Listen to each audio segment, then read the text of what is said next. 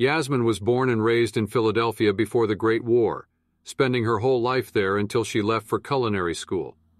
It had always been her dream to own her own restaurant.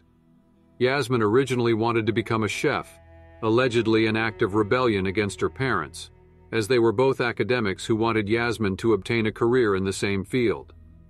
As Yasmin continued showing interest in cooking, her parents came to understand and accept that her interest in cooking was not just a phase. Yasmin's fascination in food and the culinary arts began when helping her grandmother make confectionaries known as sandesh to celebrate Yasmin's sister's birthday. After that, Yasmin assisted her grandmother in all her cooking endeavors. After the Great War, she joined a group of survivors building a settlement in the ruins of an old resort in the Poconos. For 15 years they lived in peace before a group of raiders attacked. Those who were not killed were scattered, and the town was destroyed. Yasmin headed toward Appalachia, meeting many travelers on the way. It was the stories of the creations of Delbert Winters that ultimately guided her way. Although a very unlikely event, she still holds out hope that she will reunite with her parents and her sister someday. In the time since, Yasmin has become a traveling chef who passionately collects recipes, traveling from place to place. At each stop in her travels, she stays with the locals and swaps stories and recipes, as well as teaching others how to cook.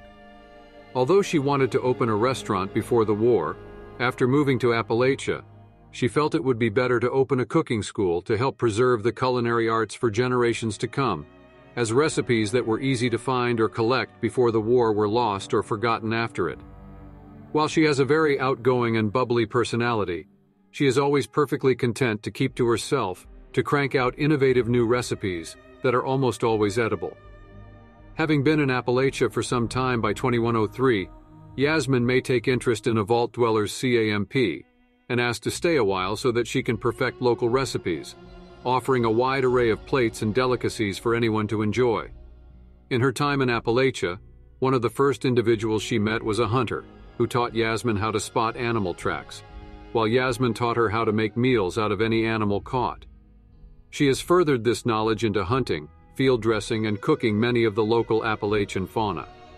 Yasmin has also visited Helvetia, determining to visit once more after potentially being informed of Fastnacht Day.